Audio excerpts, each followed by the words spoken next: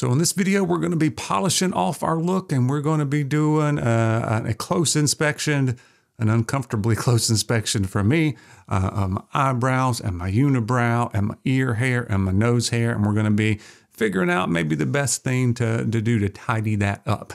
Those things tend to happen as you get older. I'm 46, so I'm starting to get these long random stray hairs in places that I don't want them growing.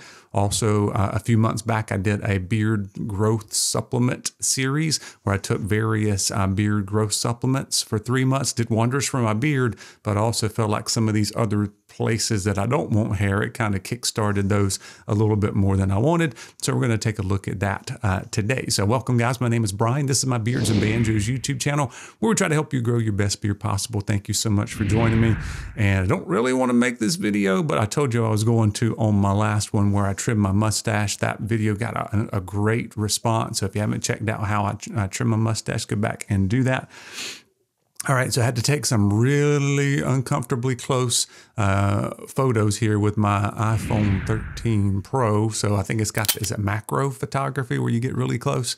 Maybe it's micro photography, I don't know. But anyway, we're gonna get uncomfortably close here and take a look at my eyebrows. Now, I don't have super thick growth anywhere, but I've got just enough that I wanna try to take care of it.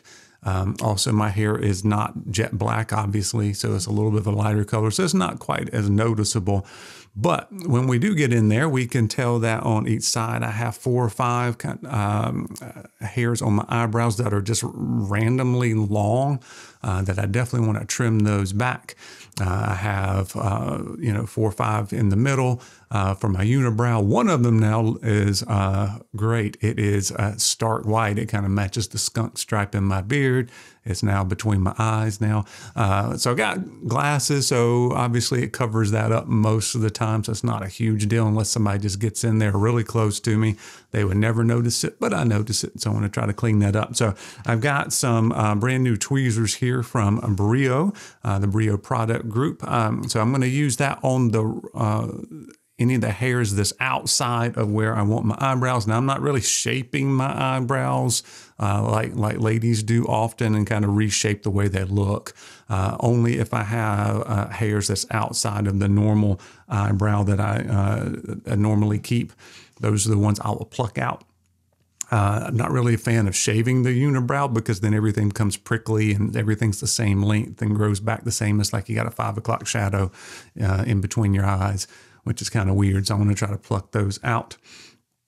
And then what I will do then is to thin out my eyebrows just a little bit and just enough to take off the really, really long ones. How do you know if you need to do that? Well, if you see random stray hairs for one.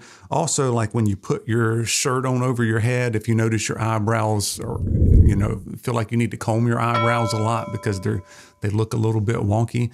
That might be the case where you can thin those out. And your stylist or barber may do that for you if you ask them if that's something you do. But I want to show you how to do it at home. So there's a couple of ways you can do it. You can use a nice little taper comb.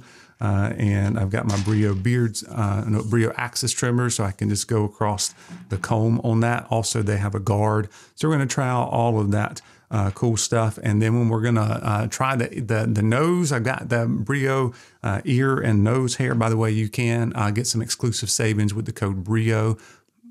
With the code BANJO at the Brio product group. So if you're interested in checking out any of that, you can. Now, I have used these scissors, but obviously they're kind of pokey. They'll be sticking them up your nose. I'm not a fan of waxing and yanking out all that stuff just for a number of reasons, but that's not me. So we're going to try the little nose hair trimmers. And the ear hair, luckily I don't have tons of nose or ear hair. And the ear hair I have is pretty much just white hairs, but I do notice that right here, some grow out and I feel I can I feel it. They're getting a little bit longer. And then, I noticed that about maybe 10 years ago when I was getting my hair cut, like the stylist would like hit my ear a little bit, like, why are they doing that? Are they missing my hair? And realized they were like defuzzing me a little bit. So my ears kind of get white fuzz on them. So you can take the trimmers here and get rid of that. I'll see if the ear trimmer will work. I don't think I've got thick enough hairs for that. But we're going to try all of that out. So let me kind of stop the video here, go do all of the stuff in the bathroom and video that for you, and come back here and do a little commentary over top of what I did, because the audio in the bathroom sucks. So hold on just a second. Well, back from the bathroom, and I still have eyebrows, no trimming accidents, which is always a good thing. But we're going to see how this goes here and try to give you a quick overview. So let's get this started. So the first thing I did was try my ear, nose hair trimmers for the first time. So we basically just put that up your nose and kind of move it around. You can hear it cutting things. I don't have super thick growth in there. And having the camera or my phone right in front of me is hard to get in there and see what's going on. But I was pretty pleased on the way that turned out without having to use other trimmers, or you might trim off your mustache by mistake, or having to pluck out anything or to wax anything out. So I thought that was a good option for the nose hair trimmers. I tried that on my ears, but I didn't have thick enough hair on there for it to do any good with that. So I ended up using the Brio axis and kind of defuzzed everything. I'll show you that in just a second. All right, so there we go. So I get some hair right there on the end, on whatever this thing's called. Somebody can tell me in the comments what this part of your ear is called. And the rest of it's basically like a defuzzing.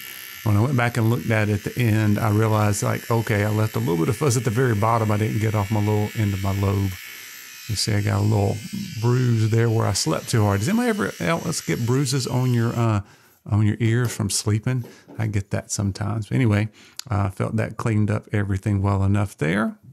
All right, now we're moving on to the eyebrows and going to try to get that unibrow, and realized I was too high. I needed to, so yeah, I'm gonna scrunch down here, and then in a minute I'm gonna raise my phone up on my tripod a little bit. But basically I just take the tweezers and just kind of go at it for about 15-20 seconds. Just pluck out anything it'll grab. Just going to pull straight out. You don't want to pull against it because you might break your hair. You want to try to pull the whole follicle out, and it'll give me a little red spot there for a few minutes, but doesn't really hurt or anything like that. Try to get it as kind of flush with your skin, and take care of that little unibrow without having to go to any more drastic measures than that. And there we go, that's done. And then the next thing is to try fixing the camera back. But anyway, we're trying to get some of the bulk out of the eyebrows. And I ended up doing a couple different things just to show you. The first was trying the attachments that come with the Brio axis trimmers. So I did the 6mm to start with, and realized it didn't get quite enough. So I went back then and changed it to the 5mm. So there I am with the guard on it. And I don't know if I fast forwarded here. This is the 6mm or the 5. I'll tell in a second, because I tried to pull straight out and see if I had any super long hairs still left after doing that, and I can see that I do right from this picture here. So then I go back and switch it around and go to a 5. So I think there's a 6, a 5, a 4, or 3, and a 2. I think there's 4 different guard levels. No, 6 different guard levels. 2, 3, 4, 5, 6. I can't count very well. That's why I became a math teacher. But anyway, this second pass did it. I could probably have gone down another one, but I'm going to do a little bit different method in a minute. So I got to go over there where I can get closer to the mirror and check. But that caught those 3 or 4 really, really long hairs. It caught that. So then the next method I wanted to show you was using the taper comb. And this one I got in my wall clipper set, but I'll put a link for something that'll work for you down from Amazon if you're interested. So you put that in, you can zip it straight across, or you can just go straight up with it and catch some of those. You just have to be careful not to slip, and you don't want to take away too much. You can kind of angle it, bevel that comb out a little bit. So less is more in this case, because if you take off too much eyebrows, you're going to have that surprised look on your face all the time.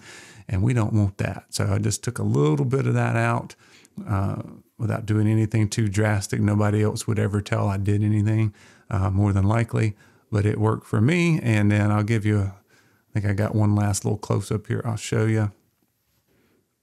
Yeah, so kind of do the pass. You can kind of see still there, but all those random hairs are gone. There's the ear. It's got a little bit of fuzz at the bottom. But that is pretty much it. But anyway, if you have any questions, let me know. Is this something you guys even worry about? Nose hair, ear hair, eyebrows? If so, let me know what methods you use, what you found to work for you. Or do you have like your, stylist or barber kind of take care of the eyebrows and hit your ears, and that's all you're really worried about? And that's kind of all I did there for a while. But I wanted to make this video for you guys and to try out some new stuff. I always like experimenting and learning and passing those things on to you. So make sure you like and subscribe if you haven't already. Check out more of my trimming videos for my beard and my mustache. And as always, I appreciate you guys watching. We'll see you soon.